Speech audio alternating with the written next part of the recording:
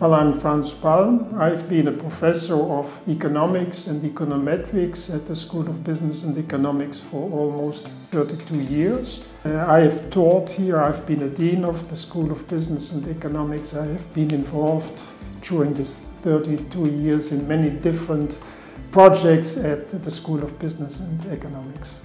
The appreciation I got also during the laudatio by President Maastricht Palm, I really felt honored, both by the decision to have my name attached to the big lecture hall, but also the words of President Palm.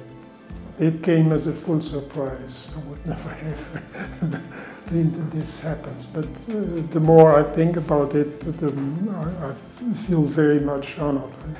My work was mainly in time series, developing techniques to study patterns in time series and try to use those patterns to make predictions about the future.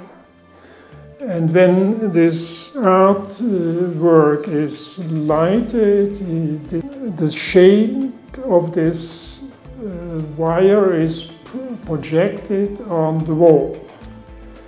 And also then you will see the word unpredictable.